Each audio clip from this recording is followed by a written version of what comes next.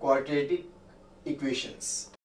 In this chapter, we will recollect first what are quadratic equations, second solutions of quadratic equations, third different methods to solve quadratic equations, fourth nature of roots of quadratic equations, and fifth applications of quadratic equations.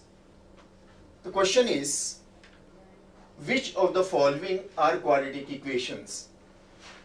First, x minus 2 into x plus 3 equal to x minus 1 into x minus 3. Second, x square plus 2x minus 4 equal to 0. Third, x plus 1 by x equal to x square plus 1. Fourth, x into x plus 1 plus x cube plus 3 equal to 0. Now, while working this question, you must keep in mind the general form of a quadratic equation.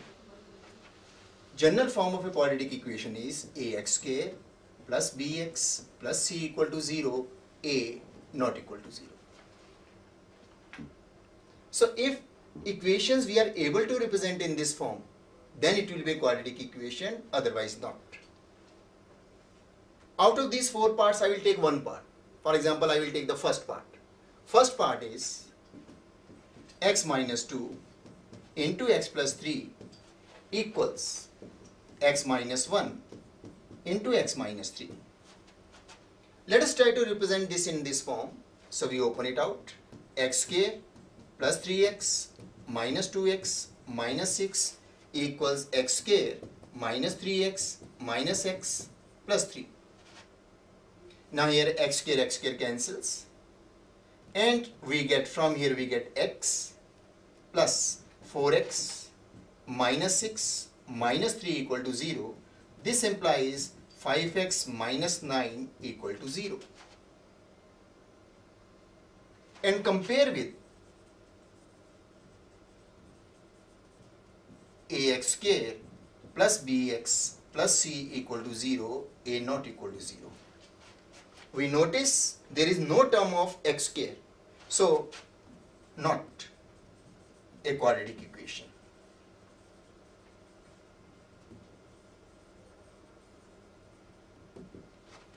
In the same manner, if you look at the second part, which is x square plus 2x minus 4 equal to 0, second part, if you look into. Now, if you compare this with a quadratic equation, we will notice this is a quadratic equation. Similarly, try the other two parts of your own.